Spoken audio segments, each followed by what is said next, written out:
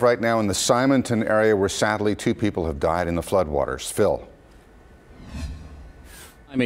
Fort Bend deputies are clearing this scene where they recovered earlier today the bodies of a married couple in their 60s. Those 2 people driving down Pool Hill Road here hit that high water and were submerged. One of the victims was on the phone pleading for help with 911 when the phone went dead. Submerged in high water, only the truck's roof is visible. Donald Ray Rogers and his wife Rochelle were found inside. They'd been making welfare checks on family members in Simonton when they drove into high water. He was going to make a round, go check on my uncle, and then come to my mom's house. Okay. So, but we kept calling him, and no response. As their truck began to sink, it was washed off the road into a drainage ditch.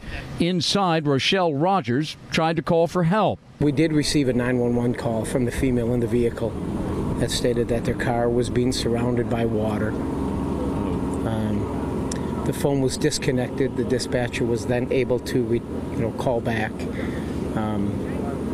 but it was too late. Family members complained the couple had no warning. No barricades or roadblocks had been set up by the county to warn of high water. I think that if we had a roadblock, that my uncle would have never went that way. Like right over here, there's like right there, same thing, no roadblock. No roadblock. And look how many homes out here, and there's no roadblock right there. This whole county has been dealing with a tremendous amount of rain. We actually ran out of barricades. Investigators say visibility wasn't an issue in the bright noon sunshine. And with high water currently blocking roads throughout the region, motorists have to exercise extra caution. And you can see they are putting up a temporary barricade back here behind me. You know the phrase, turn around, don't drown, may begin to be sounding trite about this time. We've been saying it a lot and repeating it a lot, but it's pretty good advice. Those 2 deaths here bring the death total from Harvey in Texas up to 23.